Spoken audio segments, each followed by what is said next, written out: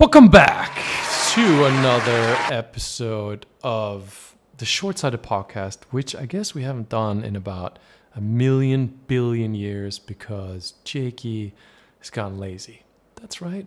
But today we're having a chat with a wonderful Austrian dude who went from minus 4.5 diopters to not needing glasses most of the time. He still has a pair of around 1 diopter glasses that he uses for nighttime driving. So for all of you who say this doesn't work unless you don't need glasses ever for anything, there you go. But minus 4.5 diopters to generally, for most of life, not needing glasses at all. Kind of a hero because he started 8 years ago when myopia was still young and pretty, as was my face, before I got all old. So he's been with this a long freaking time. It took him forever to figure out active focus. So there's an interesting tidbit in here. We never stop learning. He had some particular tricks to help him find active focus. So we kept this one short. It's not a crazy long conversation. And I did this for you, even though everything I do for you just gets pointed at and laughed at. Fine. I'm joking. Enjoy this episode. Here we go. I started about 8 years ago, and the Diopters were about 4.5. Nice. How did you find this whole show? Just randomly looking in the internet.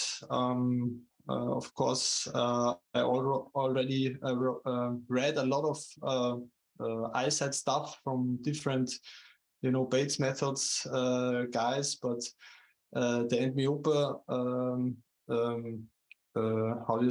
myopia approach was the first, which was really made sense. My awesome beard. There's no video on this episode, so we can just claim that I have an awesome beard. Johannes has an awesome beard. You do. Where are you at with currently? You're not wearing anything as we're talking. What's your diopter requirement now? Now it's about 1 diopter, I would say. I haven't measured it officially, but it's about 1 diopters. If I get eye strain, it's a little bit less. And also I get a lot of clear flashes, so it's sometimes also better than 1 diopter. Nice. How much do you use glasses now? I for normalized, I used 0.75, and that works really well. But do you wear them all the time, or most of the time, or some? Almost never wear them. Almost never wear them. Listen to this, peoples. Almost never. Minus 4.5. That's a pretty dramatic overall, gradual, right? But still a dramatic lifestyle change from when you were stuck behind that stuff. Glasses or contact lenses? Now I'm using just the glasses, 0.75. I used to wear contact lenses a lot, or most of the time when I had higher diopters, but now it's only glasses. Nice. And what prompted the journey? Like what? Because the short version, like how did you end up with the minus 4.5, and then what made you look for ways out of it? Yeah, it was the standard progress. I got glasses when I was about 10 years old. The diopters increased up to when I was 25, and that's where I found myopia. And yeah, nothing special, just getting a little bit higher numbers, and felt uncomfortable wearing them, and also had a lot of eye strain almost always. And this really was not a good situation, so I was looking for some solutions. And of course, the optometrists don't give you any solutions, they just give you diopters. So no, I was looking for myself. Don't say that. They're extremely helpful. Work-wise, you spend a lot of time in front of screens? Yes, I do. Have a standard computer job. Now I work about 8 hours a day on the computer, but I do a lot of phone calls and also get breaks. So now that works really well. So after work, of course, I'm tired, but I don't have eye strain. Being that you're from Austria, you kind of have a little tiny bit of an Arnold Schwarzenegger accent. Not a lot, not enough to be like totally awesome, but I like it. It would be great for like testimonials, you know what I mean? Like different accents. Yeah. Not nice. How was it difficult? Was it easy? Were there particular stumbling blocks? Did you get hung up somewhere? How was the process in general? Absolutely, yes. At first, it took about a few weeks to get the first ciliary spasm release. I got it when I tried to look near and far, and after a few weeks, I got the first release. And then I thought, yeah, everything's clear now, and it will get better. But it took me several years afterwards to really get the real active focus, I would say. I could clear it up before, after the first ciliary release, but it was not the real thing, I would say. Just after a few years, I experienced the real or how to do it correctly, I would say, the active focus. And that's when my vision or my quality really improved a lot. And, sollen wir es auf Deutsch besprechen, wie du den wirklichen Active Focus gefunden hast? Nur um das, no, I'm kidding. Können wir gerne auch machen, ja. Since we both speak German, to those who don't, that was a mean joke. How did you persist that long without having real active focus, and how did you find it, and how was it different? I persisted because I knew it has to work, and it worked already because I got the first release and also improved a little bit.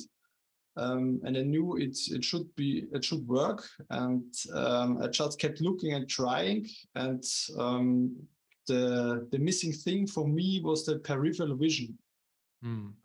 Only after I was paying attention to peripheral vision, I got clear flashes, and the active focus got easier.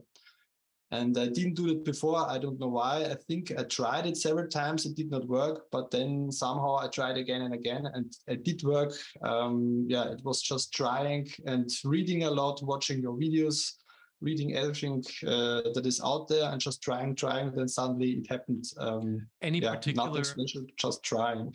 Do you remember anything in particular about the peripheral vision part of it? Like, was it up close? Was it distance? What would you... If you had to send a message back in time to the you that didn't find it yet, how would you describe finding it? Mm-hmm. If you're looking at distance and it's blurry, you just keep looking, moving a little bit, and not just focusing on the point where you're looking, but also on the peripheral vision, and just doing that for several minutes, sometimes 10 minutes, and do it every day over and over. And then sometimes you just get a clear flash, and that's about all. Yeah. How did you like my sending messages back in time? That's been really helpful, and I think it matches the accent. Is what I'm saying. No, okay, I'm going to stop it. So the inside joke is that I grew up in Bavaria, in a small town, in bicycle distance from the border. So I spent a lot of time bicycling across the border and being in Johannes' homeworld in Austria, right? So there's a funny rivalry between the Bavarians and the Austrians.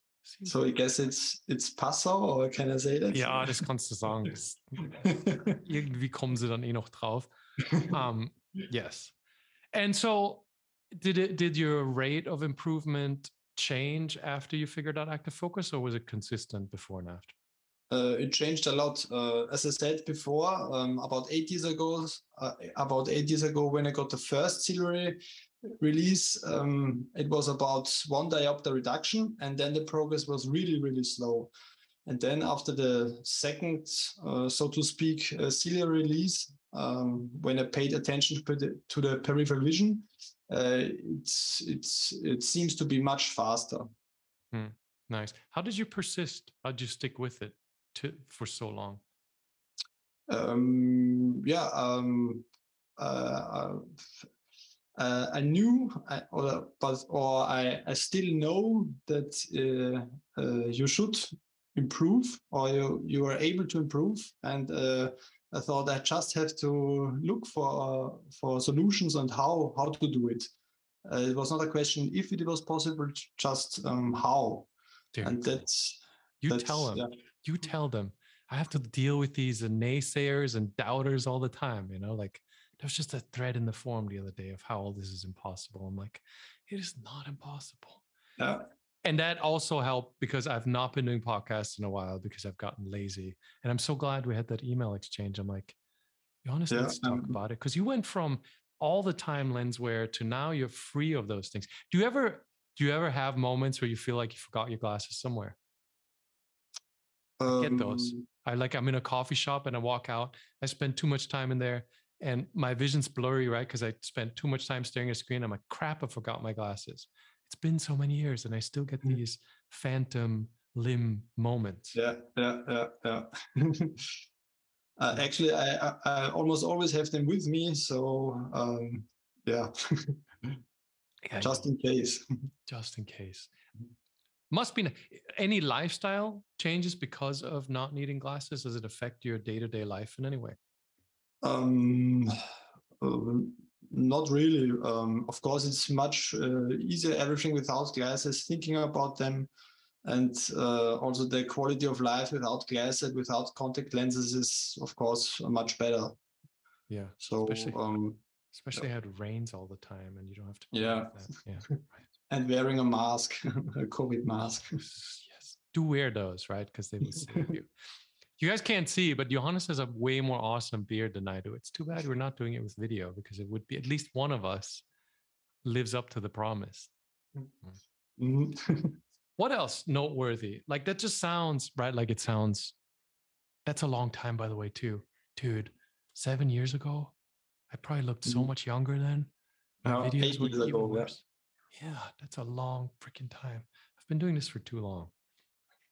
Yeah, no, yeah, I would say every information you need for improvement is out there for free. And all you have to do is try and stick to it, and eventually you will find your way. There's nothing special enough, nothing, it's not a miracle, it's just... yes, it is. Right. Very special, and it is a miracle. Stick to the script, man. It's a miracle. No, what else? I'm curious, has stuff changed since 8 years ago? I mean, as far as myopia is concerned, do you feel it's the same? Is it different? Is it better? Is it worse? Has my jadedness gone too far in the whole thing? You and the myopia community? Yeah, the whole, just in general, because you've seen it since so long ago. I was a total amateur back then. I have to admit, I do not follow you anymore that much. But back then, I really liked your videos. I also like your sarcasm. It's very funny. And I watched all of your videos back then, and some of them many times to really get what you have to tell us. I'm sorry to hear that sucks. Yeah, no. Dude, I can't watch those things once. Because you know what I mean? I imagine that I look way more handsome and way more composed. And then I see one of those videos, I'm like, oh my God, it's terrifying.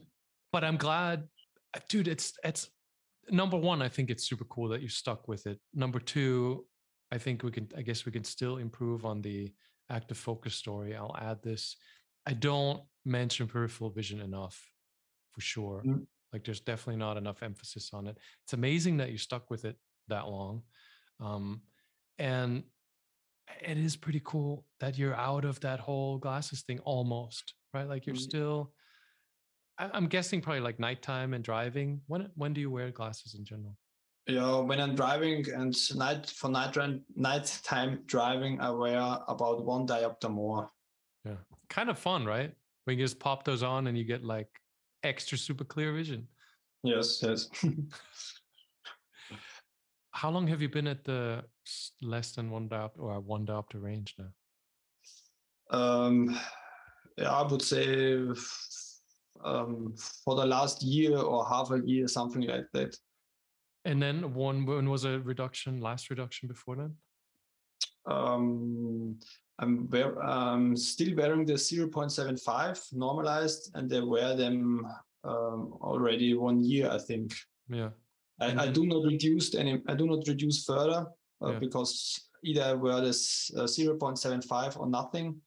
Maybe I will reduce the night time driving glasses, but I still keep them at 1.75 at the moment. How long can you wear those before you start to feel like that's a lot? For me, actually, when I wear glasses, I don't like wearing glasses. I never liked it. And whenever I wear them, I feel uncomfortable after a few hours. So that's I a really lot. like not wearing them. It is. I remember, like, I was in that last diopter range, and I loved his motorbikes because I don't drive cars that much. But I keep a pair of glasses on my motorbike, and it's just, I'd see fine at night, but you pop those on, and it's like you go into superhero mode. Like your vision is just like it's ridiculously clear. But for me, it'd be 20, 30 minutes, and I'd kind of start getting a bit of a headache. Like it was clearly an overcorrection, and I could only use that juiced up version of my eyesight for a limited period of time. But it was amazing. I'm telling you this, if you reduce it a bit, right? Like it's going to be better for active focus as long as you're safe, like not going too low, but enjoy it while you can, because at some random point, it'll stop working. You'll have like -1s and you'll love them just as much as the -1.75. And then at some point, like I remember for me, is this one night I popped them on expecting that super buzz and nothing happened. Like it was just the same. And then it was over. And it kind of sucked, right? Because you get to count on that extra clarity is almost like an adrenaline rush. Like you just have this super awareness. And like I'm just saying, enjoy it while you can do it, because at some point it just no longer works, and then I understand. Then you're done. Then you're over it. What else? What else interesting things pop in your mind that you'd want people to know about on this journey?